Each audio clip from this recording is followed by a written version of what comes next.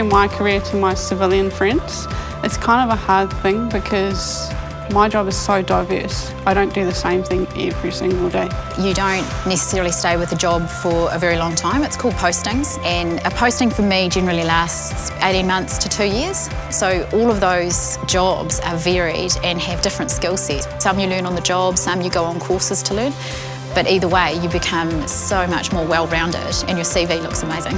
So the variety wasn't something that I really knew about before I joined, but once I've been in for a while, it certainly is something that keeps you in because there's a huge range of positions and jobs that you move into and you're always learning something new. So I joined the Air Force in 1997 and I just turned 18. I really sucked at being a technician. I found out after recruit course, so I remastered to supply.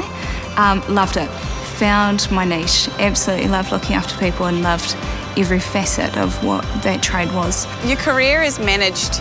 For example, with me, I'm a junior officer, so there is a junior officer careers manager, and she deals with all of our postings. She tries to find the most ideal ones for what our branch is, and you can put in requests as to where you would like to go, and if it's manageable, they try to make it work the best they can. They look after you in a family way as well, so they have to look at you as a whole package. It's not just your work. So people are our greatest asset. Trying to ensure that everyone's happy in their work is really important. So there's definitely an element of mentoring, coaching and supporting people. It can be quite daunting when you join a military organisation, but to know that you've got people that you can go to is really important. As a mum of 2 small kids, it was really important for me to still be a really important part of their life, and I felt like coming back full-time wasn't going to suit our family initially, and it didn't.